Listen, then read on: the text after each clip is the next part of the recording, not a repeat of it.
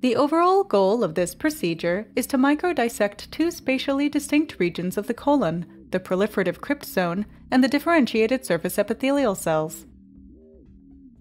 This is accomplished by first removing the mouse colon. The second step is to freeze the tissue between two metal plates.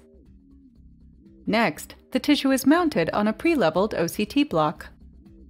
The final step is to section the tissue on a cryostat at 10-micron intervals. Ultimately, real-time PCR or Western blot is used to show changes in gene and protein expression. The advantage of our technique is that it's fast, inexpensive, and high yield. Demonstrating our procedure is Christian Gerner-Smidt, technician in our group. All procedures using animals were reviewed and approved by the Emory University Institutional Animal Care and Use Committee and were performed according to National Institutes of Health criteria.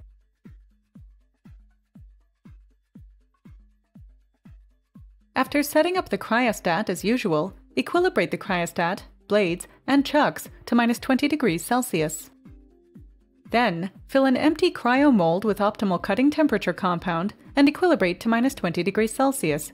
This will take approximately 30 minutes. Remove the frozen OCT from the mold and fix it to the chuck with liquid OCT. Place the chuck in the microtome arm and allow the OCT to set for 10 minutes.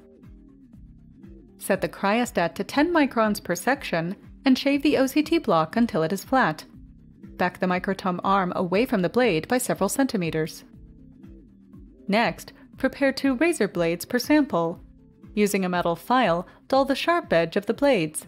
Then remove the aluminum flange with forceps.